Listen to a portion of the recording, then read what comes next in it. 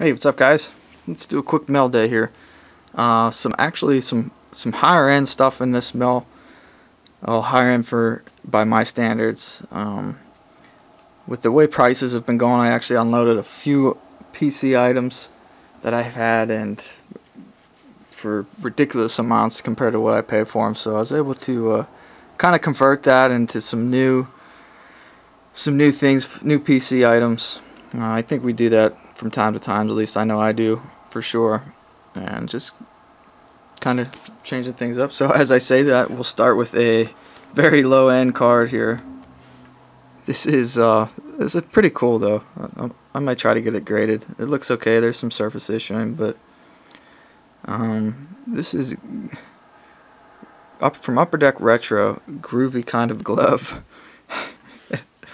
I think it was like $2 or something like that, even in today's card market. Pretty cool. I don't know, the parameters on this, if it was a tough pull or not. I doubt that it was, but pretty cool little, I don't know, 70s vibe, 60s vibe, I guess, from it. But here's a card that's gone up in value. I used to buy these all day long for literally a couple bucks. And this is Sweet Strokes from Topps. I think it's 96. Pretty cool little foil insert. Not a tough insert at all either. But these have shot up to like 15-20 bucks or something like that. I still got this one for cheap. It was like 8 bucks. But one thing I noticed with this set is the centering. This is not designed to be like this. Actually, I've seen some 10s that are perfectly centered from left to right. So this one is badly off centered. Top to bottom is perfect. This is what you want. The top is a little bit skinnier by design than the bottom, but left to right is definitely you're looking for 50-50 on that. So this card looked really good. I thought about sending it in until I noticed that the centering was bad. It's bad enough to where I think it would be an automatic 8. The rest of the card looks great, but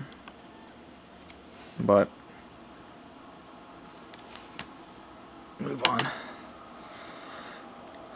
This is pretty cool. Another cheap low-end Griffey from Skybox. It is actually a metal card. I imagined it would grade pretty easily with these round corners and tough, it's a piece of aluminum or something. So the surface is pretty good on this one. So this may be a card I'd send in the future, just because of the fact it would probably grade pretty high, and it's pretty cool. I like these metal cards. It looks like it's painted on a piece of aluminum actually.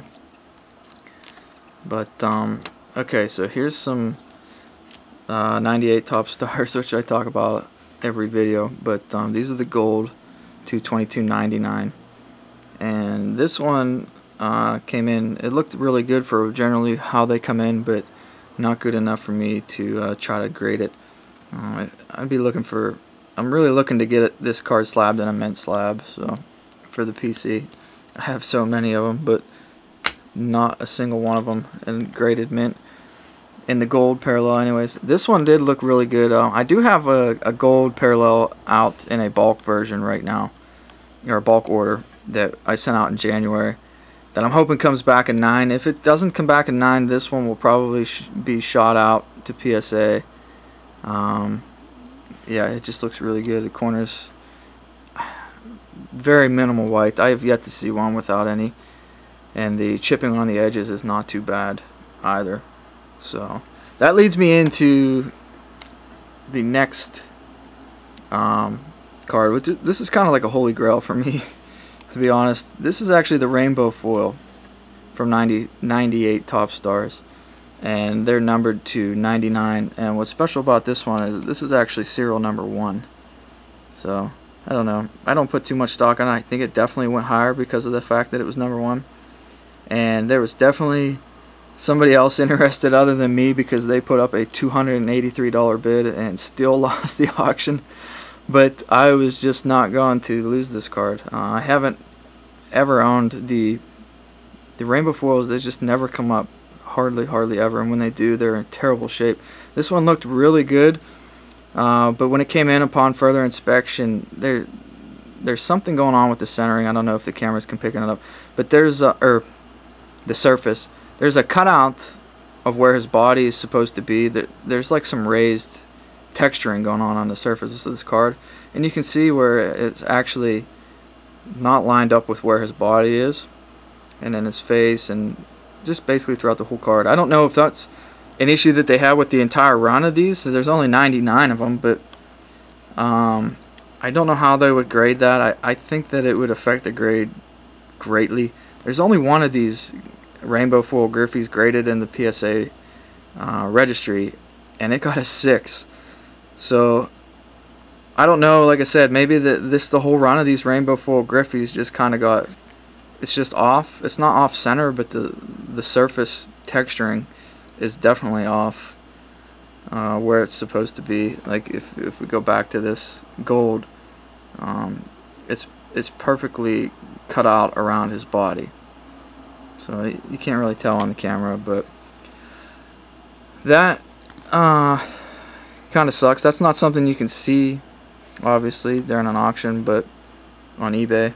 But that's okay. It's still cool. Maybe I'll try to send it in and see what it gets. If not, I'll just keep it in a one touch. This is a really special card for me in terms of my personal collection, and really rare. And like I said, it was really expensive. But we'll go from that to this. This is from the Studio Platinum.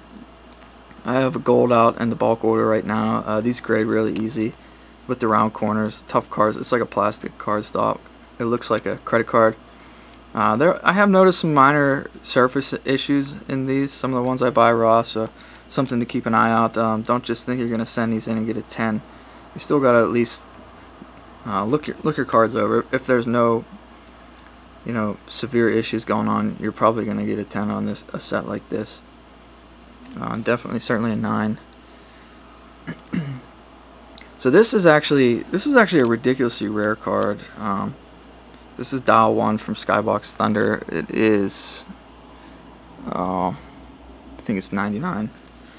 But I think you got like one of these per almost 9 boxes. So over 8 boxes, you get one of these, and there are 10 cards in the set. So out of your 9 boxes or 8, whatever, if you got lucky, you then have a 10% chance for your Dial 1 to be a Griffey.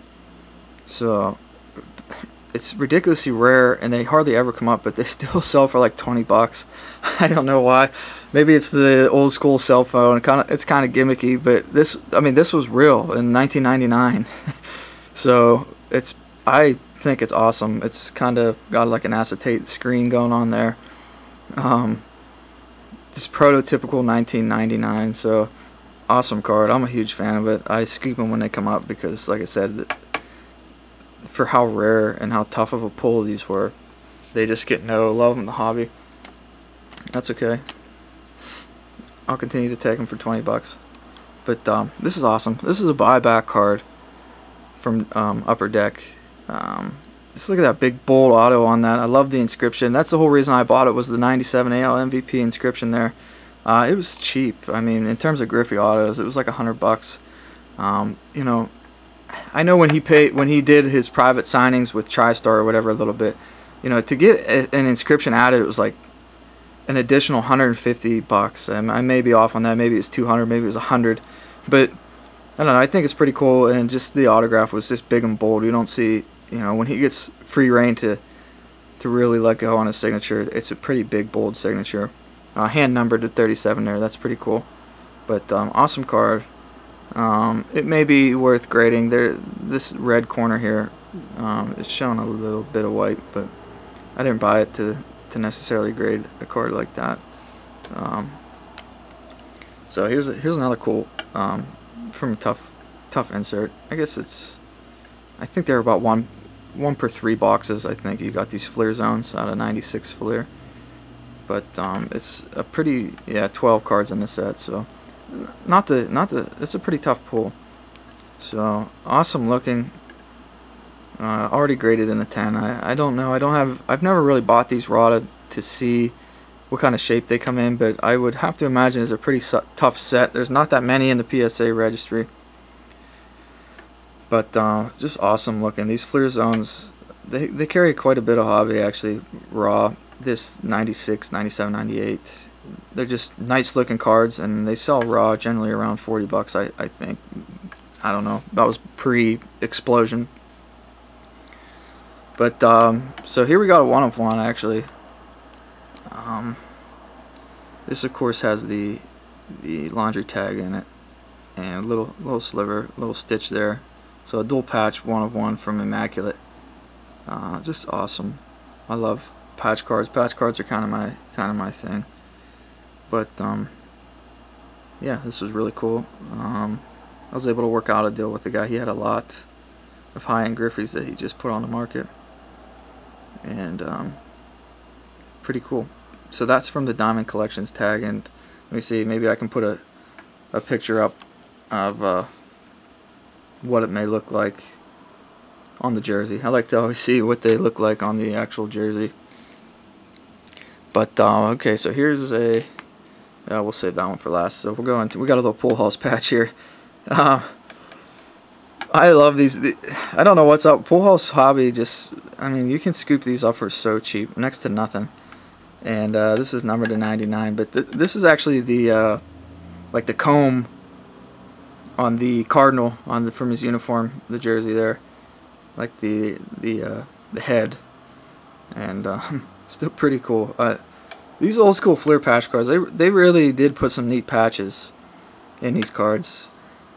It's not like what you see nowadays. I don't know. Topps, I don't know if it's because they're spending too much money on the license, but their patch cards are just so lame and weak, in my opinion. I mean, I have some one of ones from Topps, Griffey one of ones. I'll be showing them in a showcase here that you'd think would carry a much more substantial patch, and they're just kind of lame pinstripe patches or whatnot. And Panini, that's one thing. I don't know if because they're not paying for a license, they can afford to put in better quality patches. And here's a perfect example of better quality patches. This is from Leaf Fantastic Fabrics, and this was the most expensive card I've ever bought actually for my PC. So this was 400 bucks, and for a card numbered to 15, I mean, the patches on it are just insane. I mean, we got the Russell Athletic patch there. We got the Logo Man cut into two, the authentic part of the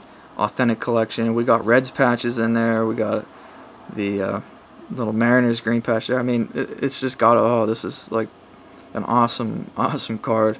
You don't get to see the blanked out jersey, the unis or anything. It's got the batting helmet on it. It doesn't stand out to you as an unlicensed product.